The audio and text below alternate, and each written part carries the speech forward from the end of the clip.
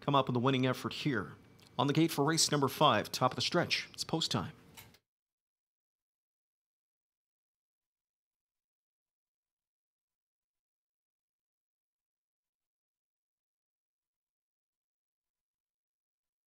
Fifth race trot field, picking up speed. Here they come.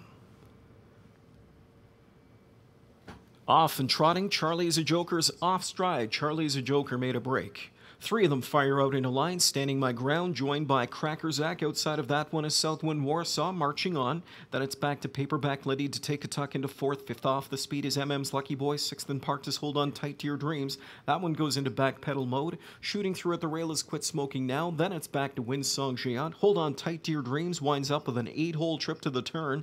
And racing along from last after the break in stride is Charlie is a Joker. Here's the quarter. It's 27-4. Cracker Zack will front the field until challenged. Race favorite Cracker Zack in charge. Back into second, rides along Southwind Warsaw. He'll trip out in the 2-hole for Xeron. Length and a half back third now. Standing my ground. 4th inside to Paperback Liddy. Trotting 5th is MM's Lucky Boy. 6th one back is Quit Smoking Now. Followed by Windsong Géant. Hold On Tight to Your Dreams. Charlie is a Joker, still trailing. Field approaching the half. They're by the midway point, just 57-4. Philion rated that second quarter in 30 flat.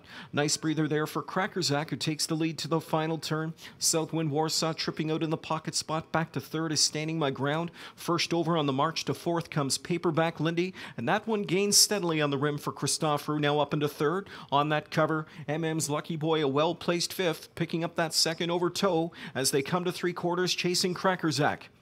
Cracker Zack picks up the tempo to 3/4 under the pressure of Paperback Lindy, and they're over there in 127. That was a 29 1/3. Into the lane, Cracker Zack with a length head start now, feeling pressure from Paperback Lindy, who's coming on. Pocket sitting 3rd is Southwind Warsaw. Kicked out off cover comes MM's Lucky Boy, and they're in deep stretch. Here's Paperback Lindy, suddenly a big-time growing concern for Cracker Zack. Cracker Zack needs to be tough for the final 16th, or Paperback Lindy is going to get him. Paperback Lindy got him! Paperback Lindy, a final stride score, 155-2.